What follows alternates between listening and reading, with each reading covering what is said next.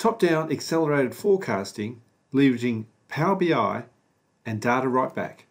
In this example, what we'll show you is how you can quickly produce a forecast with breakback functionality and visualize the information in Power BI. So let's do that. In this example, we're forecasting for the Australian entity. We want to update our overall forecast and adjust the value based on new information that we have to $950,000 as an operating expense. Let's run and close.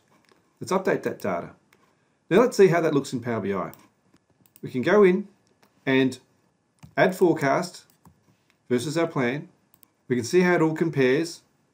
We can drill into the data to see how it breaks back by department. We can take another step and update a different geographical area for similar forecasting scenarios. So let's adjust Argentina to accommodate new forecasts. So let's see what that looks like in Power BI. We can see how our graphs update automatically. We can drill into different areas. And we can view country-specific data. So there you have it. Accelerated, top-down forecasting leveraging data right back and Power BI.